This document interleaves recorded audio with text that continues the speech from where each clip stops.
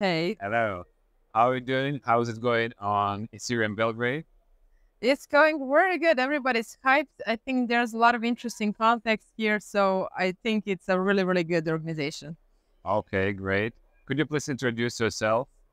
Sure. Hi, everybody. My name is Emilija Vukovic. I am the co-founder of Agile Dynamics Tech, the Web3 consultancy based in Singapore.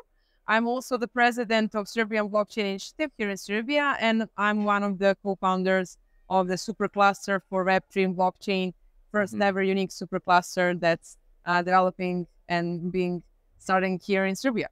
Okay, great. And what is your feeling about Belgrade in terms of Web3 development? Like, what is the vibes here?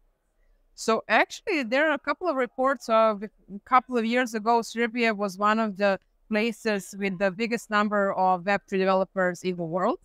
I need to say that there are a lot of unicorns and global companies that were built from Serbia. So Polygon, for example, Mihajlo Bijelic, the co-founder, he's our guy from Serbia. There are a lot of our people in finance, in Cosmos, in Algorand, so we're all over.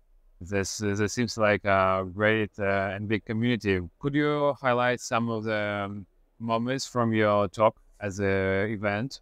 So today I talked about something that's quite specific.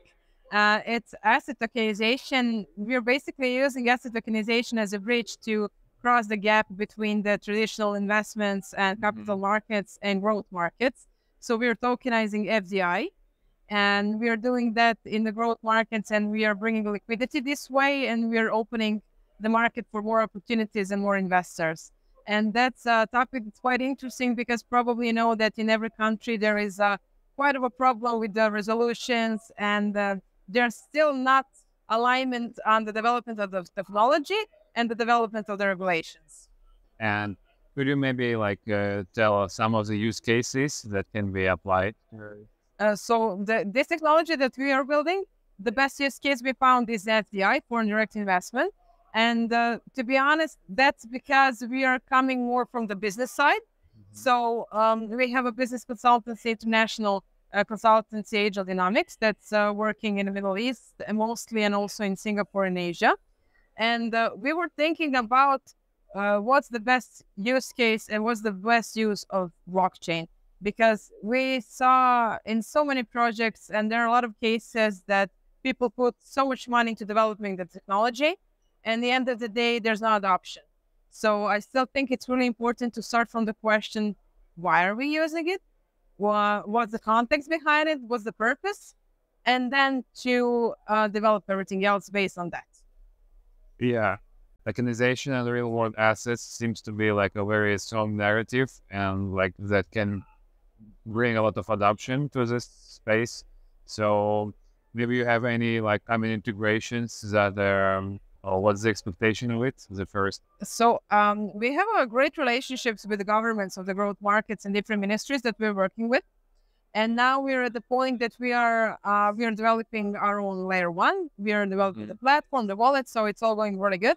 As I said, now we are at the point of making all right decisions in the field of regulatory compliances, legal Mhm. framework, because that's Right. something that needs to be spot on because we are talking about security tokens. And actually, that's something that we're also developing with the supercluster here in Serbia. Mhm. So we have a department for policy law making, Mhm. because that kind of standardization needs to exist at some point, because it's going to make our life so much easier, and we are going to be able to function in such a more productive way if we can just use blockchain for its purpose and not to spend a lot of time or thinking about how we're going to put it in a specific legal framework that's maybe not that effective. Okay, got it. Yeah. We're seeing lots of adoption from the gaming side, for example, like mobile games or Telegram and etc. etc.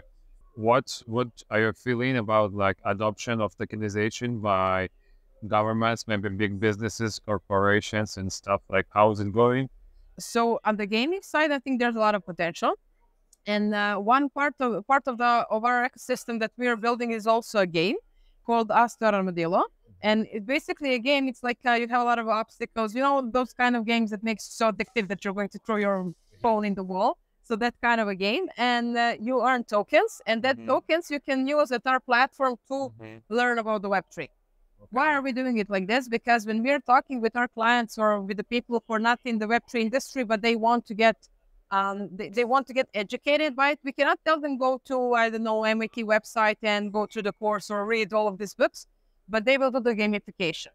So basically, they're going to start using the wallet even before they're, aware that they're using crypto or tokens or blockchain, and that's the first starting point.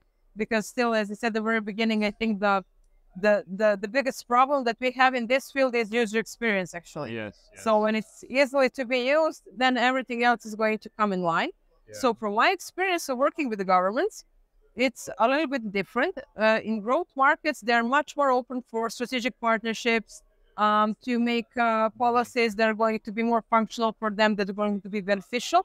And then there are strict markets, and they're like closed groups when it's quite easier to get in. But I completely understand that, because we need to be aware that there are still a lot of scam projects in this field that flop quite quickly, and that somebody is just, allocating money from one side to another. Yes. I'm completely against that. So on that side, I think that we need to have some kind of regulations. I am for decentralization, but I'm also for structure. Yes, right.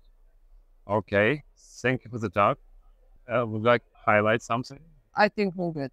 I think you're good. Yeah. Justin, thank you so much for this opportunity. And I think you guys specifically are doing a great job, because I think this is the best way to get the community together, to get acknowledged, to learn about the things that are happening by asking questions and making a valuable content and sharing your values and something that you're giving to community. Because now, based on this, you will learn something new and we will have a good content. So way to go. Okay. Thanks for the talk. Thank you. Much.